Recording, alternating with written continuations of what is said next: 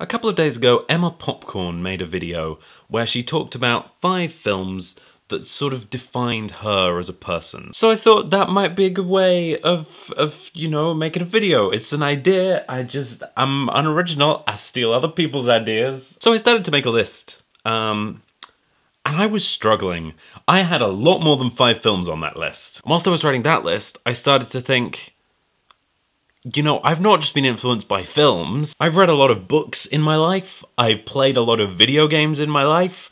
I have watched a lot of TV in my life. There is a lot more than just films that have influenced me. So I'm going to look at 5 different types of media and one thing from each of them that has most defined me in my life. To make this sort of follow on from the Emma Popcorn video, I am going to start with film. And sorry to be a little bit predictable, but my film is Lord of the Rings. It's all 3 Lord of the Rings films. My family had actual video cassette tapes of Lord of the Rings. And I would watch them and I would rewatch them, and I kind of saw myself a little bit in every single member of the Fellowship. I saw flaws in myself in the forms of Frodo and Boromir and the super snobby elves. And I saw good bits of myself as well. I saw confidence and I saw drive and determination from so many different characters, and I saw things to aspire to. I saw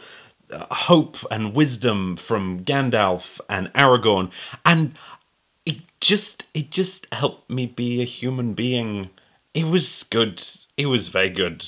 Honorable mentions to films that define me: Finding Nemo, definitely. Along with Toy Story 2 and Monsters, Inc. There were just early Pixar was a big part of my life. Other animated films include Spirited Away, Howl's Moving Castle, Princess Mononoke, Studio Ghibli, I love ya. And also Robin Williams films, Jumanji, Flubber, Hook. They were a big part of making me into a human. The most recent thing that I can talk about in terms of films is probably Whiplash. That was a big change in a lot of the things I thought about myself, but I'm talking about too many films now. Let's go with the list! Let's stay with moving image stuff and stuff that particularly influenced me during my childhood. Avatar: The Last Airbender.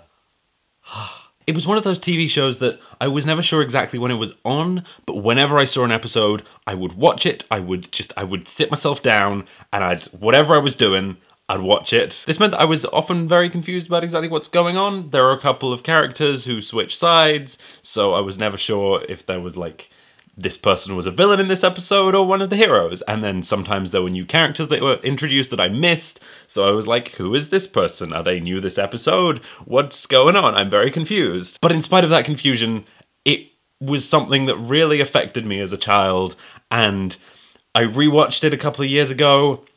Ooh, it holds up. Like, I watch it and I think, I'm so glad I got all of these lessons as a child. So honorable mentions in terms of TV. I watched a lot of Lewis and Morse with my parents because they really liked sort of detective shows like that, and so I think that was actually something that kind of made me love logic and logic puzzles a lot. I got a lot of my sense of humour from The Simpsons. And in terms of kids TV, I also really love Ben 10, but I haven't gone back and rewatched it recently, so I don't know if I should be embarrassed about that. So now onto a different form of media, and music. This is a bit of an odd one. So I'm gonna say Bob Dylan's Modern Times from 2006. It's something that I don't really have any distance on. I can't sort of pick it apart that critically, but it was the soundtrack to a big period of sort of change in my life. My dad is a massive Bob Dylan fan.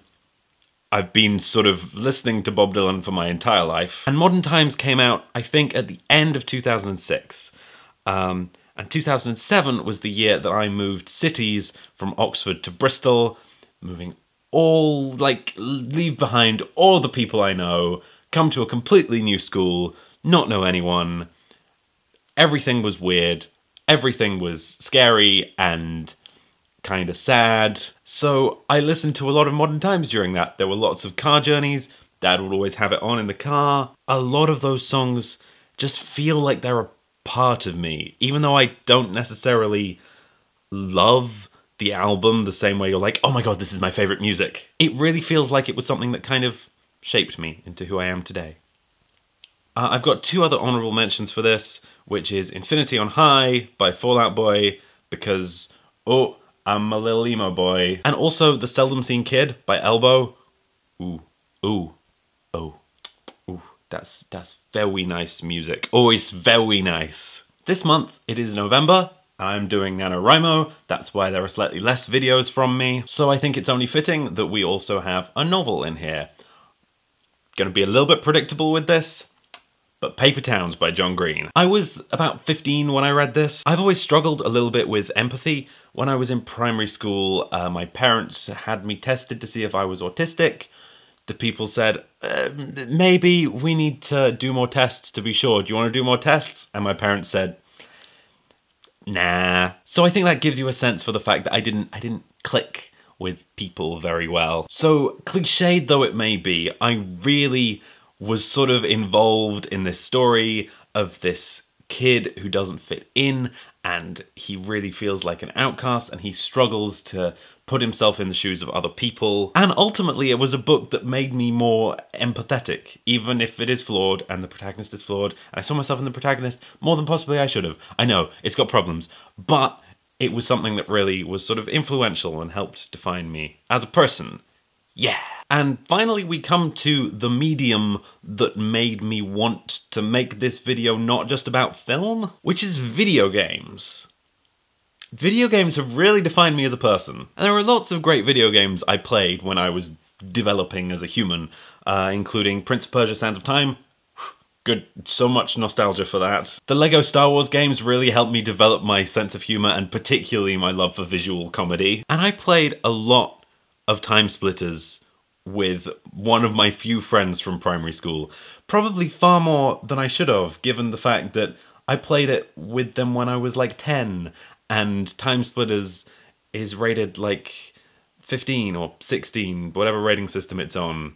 Was a little bit young for that. But the one video game that's defined me more than a lot of other pieces of media, definitely more than any other video game, is the Mass Effect series. 3 was okay, 2 was amazing, and 1 was the one that probably shaped me the most, even though I don't think it's as good as 2. I actually bought the first Mass Effect when I was like 13 to spite my parents. So very quick background for this. In Europe, there is a rating system called PEGI, which stands for Pan-European Gaming Information. And that's the rating system that countries in Europe use to say how old you have to be able to get a certain game. However, not all games released in the UK are released with PEGI ratings. Sometimes they're released with BBFC ratings. BBFC, of course, is British Board of Film Classification. And a lot of the time, the BBFC ratings don't line up with the PEGI ratings. A lot of the time, the PEGI rating is way higher than the BBFC rating. Most of the time this means that there are things rated 16 on PEGI that are rated either 15 or 12 on BBFC. So I'd say to my parents, look, this game has 16 PEGI rating, doesn't have a BBFC rating. Most of the time, 16s on PEGI end up as 12s on a BBFC rating. So can I get this game? It would be a 12 on the BBFC, I'm old enough to play it. And every time they would be like, no, you're not old enough, kid. You can't do that. So, one day, I heard about this game called Mass Effect, which was rated 18 by PEGI.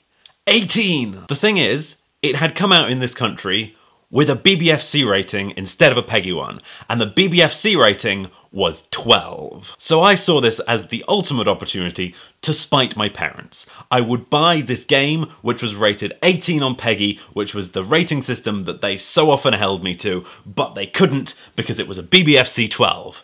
Ha! So I bought it, and I didn't really play it much, and it kind of sat gathering dust for a year or two. But once I eventually sort of moved past the having only bought it to spite my parents, I ended up playing it, and it was amazing. It was quite probably the best science fantasy world building I have seen since Star Wars, and it presented me with like moral conundrums very frequently, which really shaped my understanding of good and evil and what it was okay to do in the world and how one should think about problems in society and problems from your day-to-day life. It was bizarrely influential to me. Like you have no idea. And not only that, but I spent time with so many different characters that I just really came to like. I just wanted to be friends with all of them, even the ones that were a little bit scary. I still remember playing this mission, which was just like a little side mission. It wasn't important to the main story at all. It was just something I stumbled across, where you come across this spaceship and you can't find anyone aboard, but you find this diary entry thing which says that this person was left floating in space, their brain was deprived of oxygen, they were basically brain dead, but life support was still keeping them alive. The ship couldn't go anywhere, it was stranded, and they were using up power, keeping this guy alive on life support. You end up finding most of the crew dead, and you sort of piece together from all of the clues that the mother of this person who was brain dead was also on the ship. When they said they were going to turn off the life support, she said no and killed everyone. You couldn't find any sign of the mother, person was still there, brain dead, and you had to make the decision as to whether or not to turn off the life support. Oh my god, this broke teenage me. I did not know what to do. It destroyed me. So I ended up turning off the life support because, like, if he was alive, he was just suffering. And it was just like a suffering body with no brain inside it. And then it turns out that the mother's still alive on the ship. And she's like, no, you killed my son. And then she tries to kill you and... I'm sorry, this is probably far more detail than you actually needed to know. But... Mass Effect 1. Terrible gameplay. Really kind of average graphics. Long loading times. Absolutely fantastic and influential in my life. Mass Effect 2 is much better, but it didn't come at the right time. I'm just super into this right now. I'm sorry, I'm so... I just hit myself in the glasses. Okay, before I do any more damage to myself or flail around too much more, I'm gonna end the video right there. I'm still doing NaNoWriMo. You may not see me much in November. That being said, maybe people would like to see what you think of your media that influenced you. I would like to see other people's videos on this more so than comments, but if you don't have time for videos, leave it in the comments. So, yeah, that'll get me going in the algorithm. Yeah, it will. Oh, yeah.